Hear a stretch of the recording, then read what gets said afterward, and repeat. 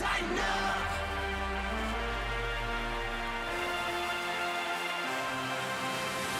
This is the OTP presented by Farm Bureau Health Plans. Get a quote at fbhp.com. Farm Bureau Health Plans celebrating 76 years of providing Tennesseans with high-quality health coverage at an affordable rate.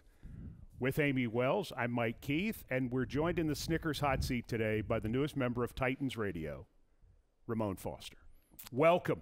Thank you. Woohoo! Thank you both. Welcome to the Snickers hot seat. I see them over my left shoulder.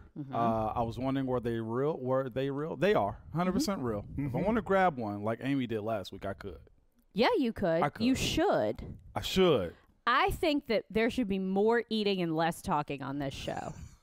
So, That's your policy? That's my policy. Well, but we want to talk to Ramon Foster because we're excited to have him as part of Titans Radio. Absolutely. How has he done in his first 3 games on the sidelines? How would you grade him? Oh, phenomenal. It's and I mean, this is not just me talking because he's sitting right here and he's a very big dude. Really, truly, it's been fantastic to listen to. You seem like you've been doing this forever. And the insights that Ramon has are so interesting. He sees the game in a completely different way than I have ever seen the game, or than I would think a lot of people see the game. Just the things that you notice on the sidelines are so different than what I notice. And it's really interesting to listen to, and your voice just fits in very well with the group. And that's a real thing. That is a thing. It fits. I appreciate that because I knew there was a lot of pressure. Amie has held it down. And, of course, following her up, being a part of you guys' crew for so long, I was thinking to myself, don't mess this up. Please get Amie's approval, okay, after game 1. And a part of everything that I've done so far has been because our conversation we had was really good before I took the sidelines for the first time. But you guys might keep you, Coach Mac, Red, just everybody involved, Philip Noel, Brad, everybody's just been a part, have welcomed me in to make me feel that comfortable to where I could just do my thing on the sideline and see those things that you guys maybe up top don't see. And it's been a real cool experience so far, so I appreciate that. You played 11 years for the Steelers. You're only 4 years removed from being an active player. How different is the sideline view as a quote-unquote member of a radio team compared to being on the sideline as a player? It is slightly different.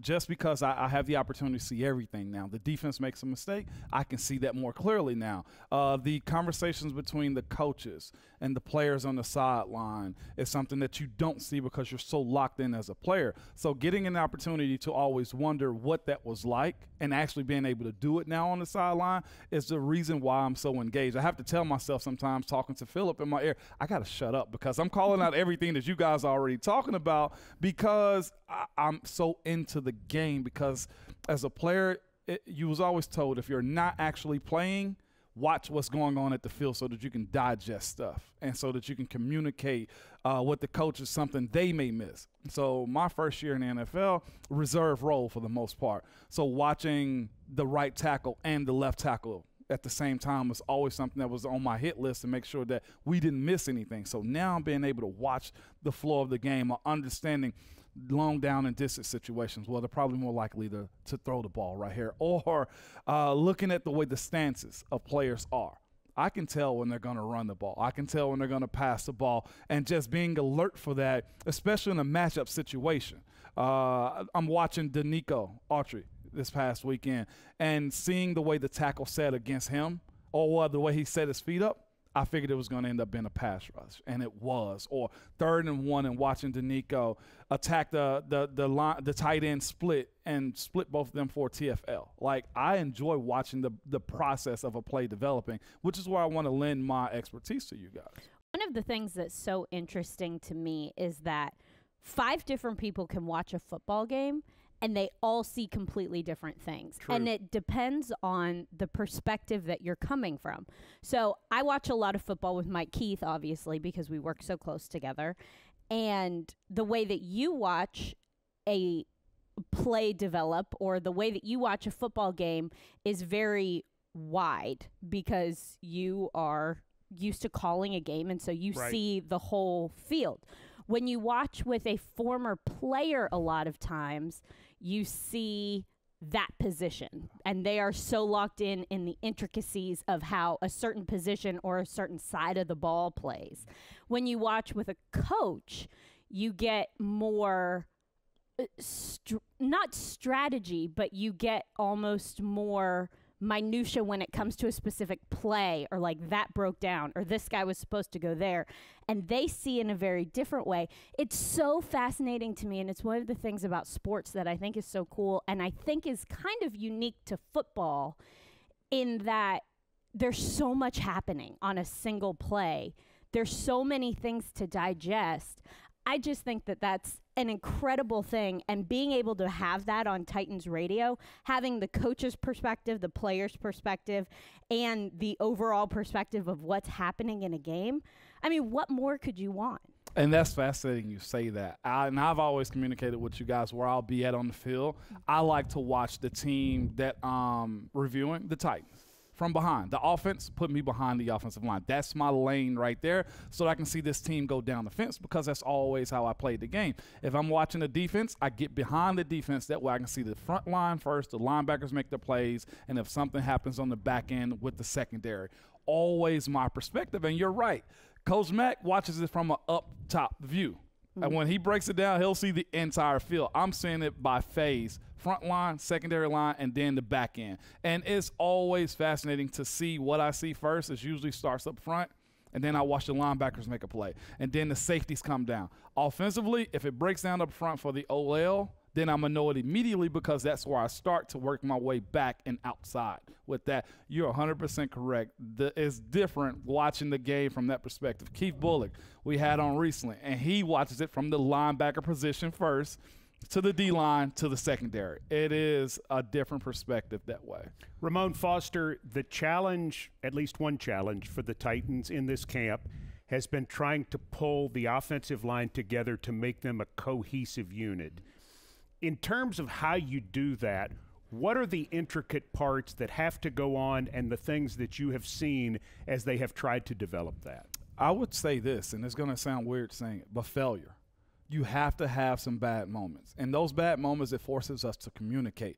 What do I need to do to service you better? What do you need to do to help me out better? That's always going to play a part as far as developing a group. If it was all peaches and cream from the get-go, guess what?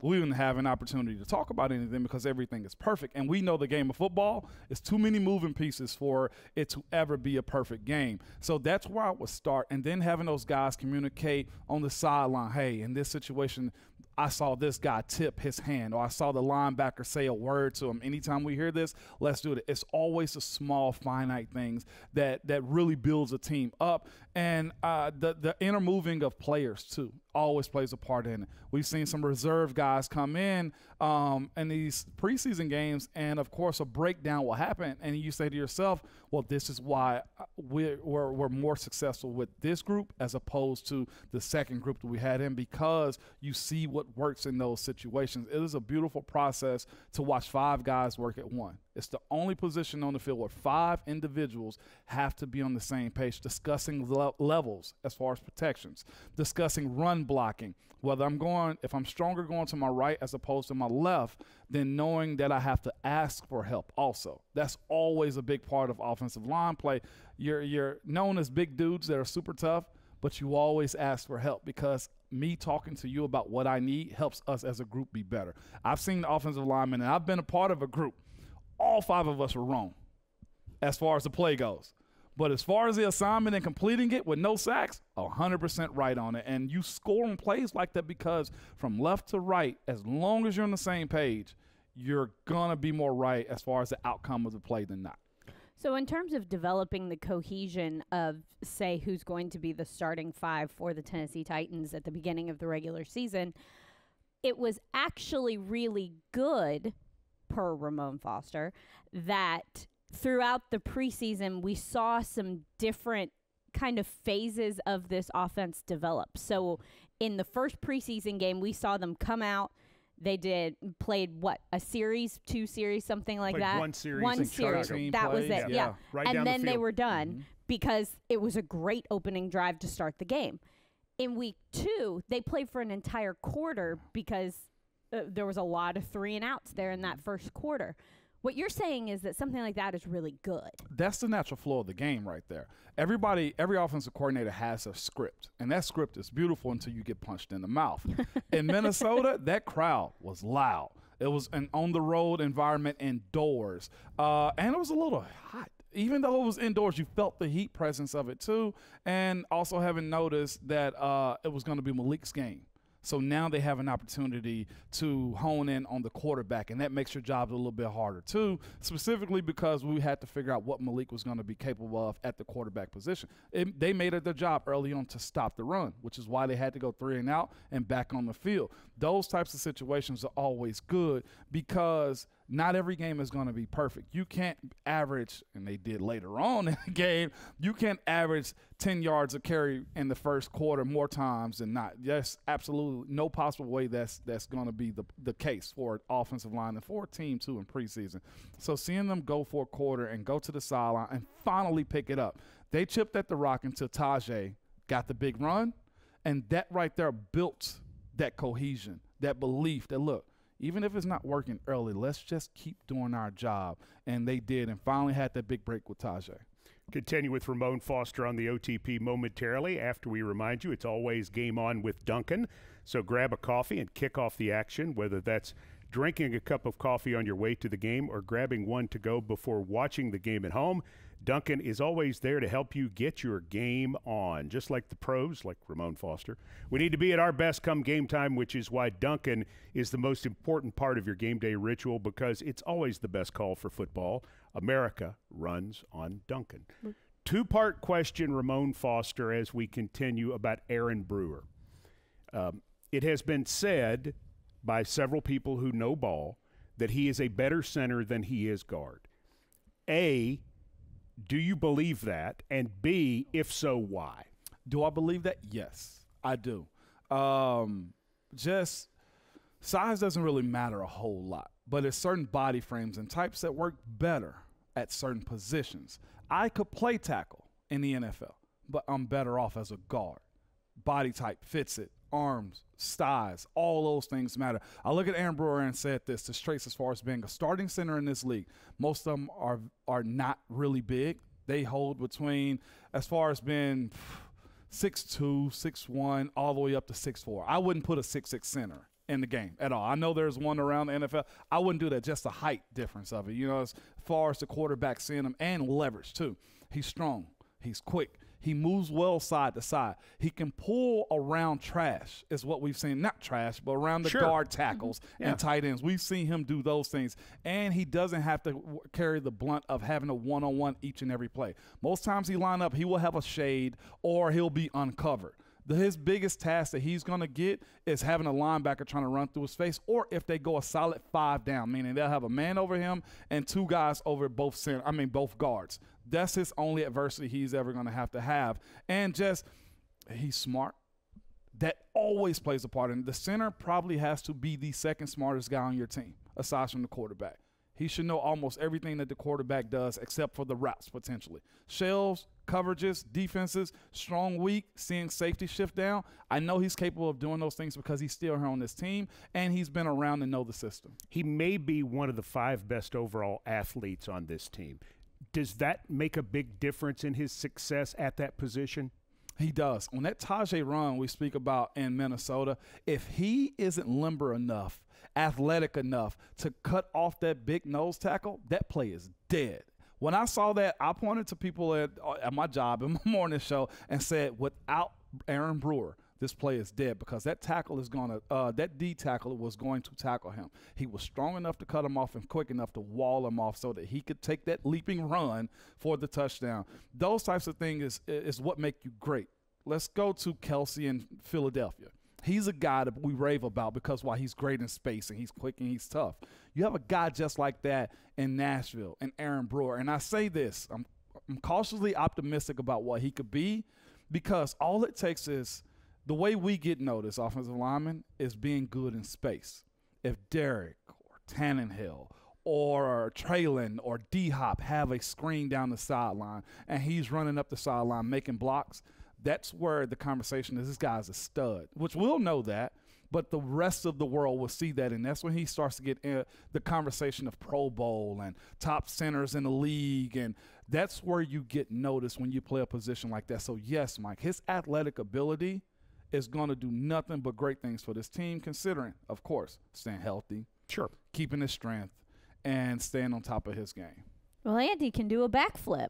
Well, that's what I'm talking about. It's crazy. Yeah. I mean, they utilized him at one point in the backfield when he first got here because he does have some unusual skills. Let me ask you about Peter Skoronski. When the Titans took him at number 11, the whole world said, massive win for the team. He's going to be here for however many years. He has the potential to be a Pro Bowl type player. What you've seen so far of Skoronski, does he meet the hype? You know the best thing about Peter Skoronski? Okay. We hadn't heard a word about him. Yes, he does, Mike. To get around that question, yes. He has the pedigree, the smarts, and the poise. I've watched him on the sideline. Nothing excites him, which is good. He doesn't seem like he's a deer in the headlights whenever he lines up, and he finishes and understands the game. Watching him and Andre Dillard work with each other, you can tell communication's been at an all-time high, but not just that, the confidence of it too. He's going against somebody who's an all-pro here in Nashville and Jeffrey Simmons. That is by far one of the best tests any offensive lineman can have in this league, is to battle him every day in practice or most days. I like what I see out of the young guy. The rookie is going to have a huge challenge in front of him because if I was a D lineman, I'd try to run down his face, okay, just to test him, just to see what he's capable of. But everything that I've seen so far in the preseason, they've tried that, and he's pushed back.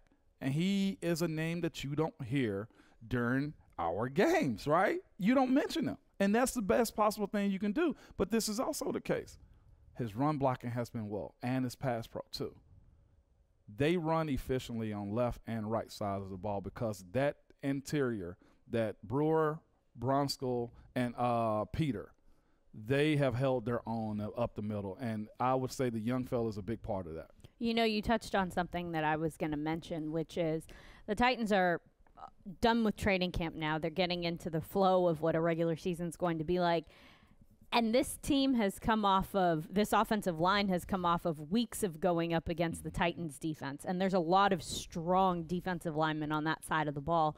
How beneficial is that to them for their preparation, especially when you're developing that cohesion? You've got a lot of new faces, and you're going up against some dudes on the defensive side of the ball. And you're going to see some in week 1 in New Orleans, too. That is a very underrated defense. It is very underrated. They have outside rushers and guys up the middle that can get to the quarterback, too, on top of one of the best linebackers in the NFL, too.